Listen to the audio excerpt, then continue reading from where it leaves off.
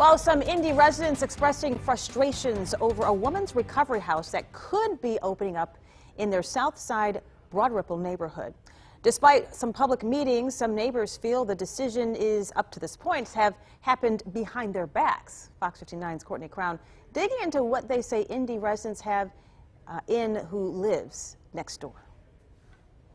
It's my understanding that the way things have been handled are legal, but I certainly feel that they are unethical.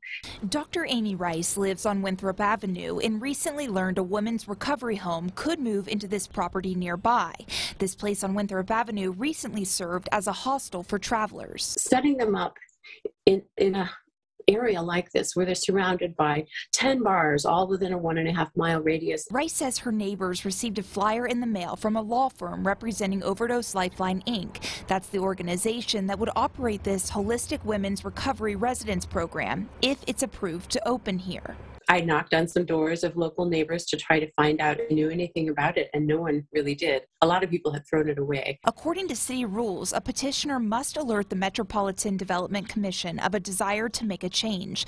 The commission gives a 23-day notice of a public hearing of the zoning case to surrounding property owners, registered neighborhood groups, and city-county councilors. A notice is also printed in the newspaper 2 weeks prior, and an orange sign is posted on each street side of the property.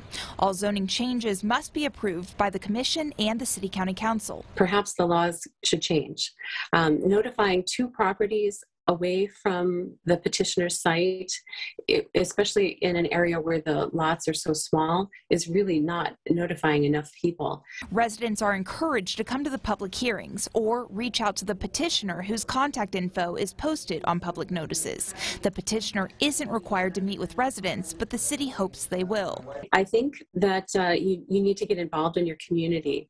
I mean, at this point, I sort of feel of my neighbors like they're my extended family. The operations of this recovery center is not set in stone. Today, this matter was heard and continued during a public hearing at the city-county building. Now, Overdose Lifeline and its representation and those objecting to the facility have until April 14th to discuss things before going back before the hearing examiner. Courtney Crown, Fox 59 News.